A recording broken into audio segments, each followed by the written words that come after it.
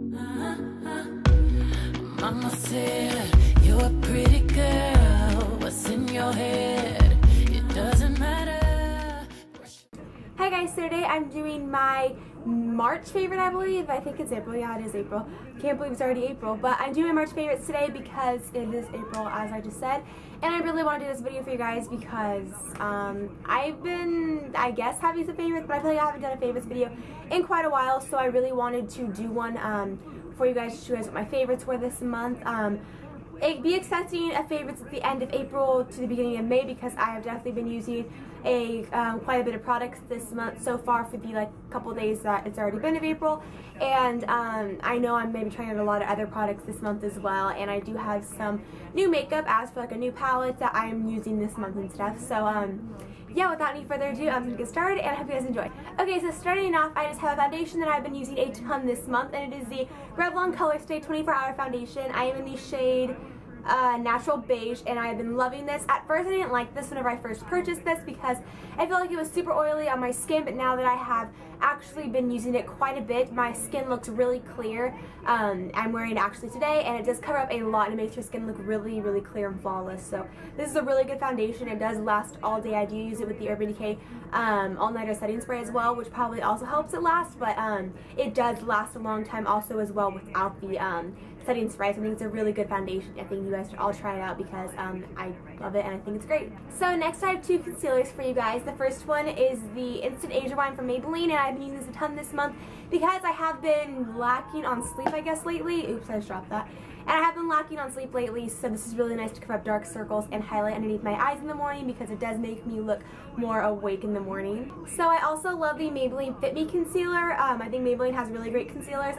This concealer, mostly the label comes off super easy, so that's what kind of sucks about it. But I love this because it covers up blemishes so well. I don't even use my Boing by Benefit anymore because I feel like what's the use of buying a high-end expensive concealer if you can just get the same thing at a drugstore price that's actually half the price, because the Boing is $22 and I believe this is $11 to $10, so this is actually half the price, and it works just as well. So I love it, and I rarely recommend it to anyone because it just covers up everything and does such a great job. Moving on to blush this month, I have been in love with the NYX blush in the color Peach. I think it's such a nice color to be using for the springtime, especially, you know, how it's transitioning into spring right now. It's such a nice color. I think it's really pigmented and it just gives such a nice color onto the cheek. I use this every day. I just love it so much, and it just gives a really nice color.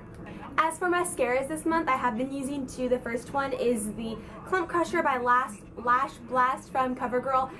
This is my base coat concealer. Mascara.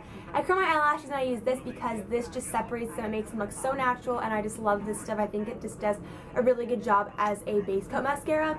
And then on top of that, I use the Colossal Volume Express from Maybelline, or I will use the Volume Express or Volumizing from Maybelline, the Carbon Block, or from L'Oreal, sorry, from the Carbon Block one, but I did leave that at James's house, so I don't have that with me right now. But I really enjoyed this one as well. I think these do a really, really nice job on mascaras, and I actually am wearing it right now. But my eyelashes have been looking like this all day, so they probably aren't as fresh as they were this morning, but it does a really, really nice job if you want big and thick eyelashes that aren't too clumpy together. They do separate really nicely, and it does look really nice and big. So if you like that look, then I would highly recommend these two mascaras combined together.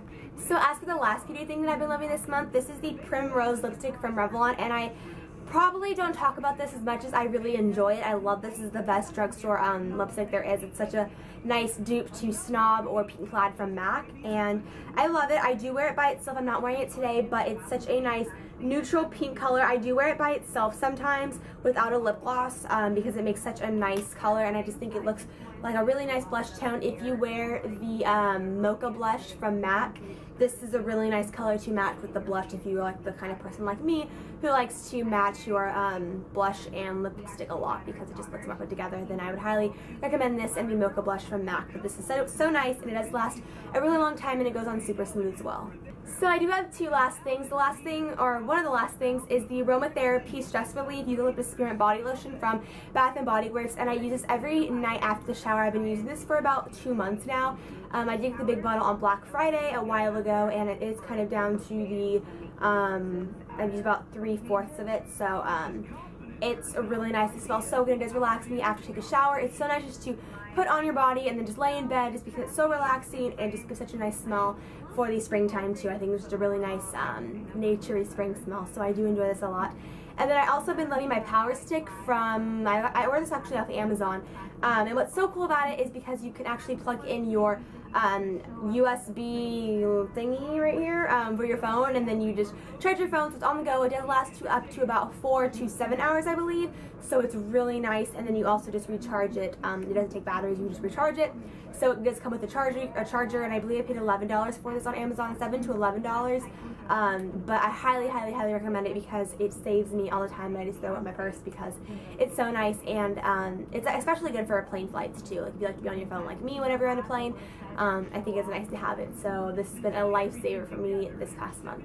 So that is the end of my March favorites video. I really hope you guys enjoyed this video, and I hope it was helpful and gave you guys some really great products to try. And I am going to be trying to get back onto a video schedule, hopefully very, very soon, because I know my videos have been really just all over the place and you never know when I'm going to upload. So, but otherwise, I hope you guys enjoyed this video. I love you guys, and I'll talk to you guys later. Bye, guys!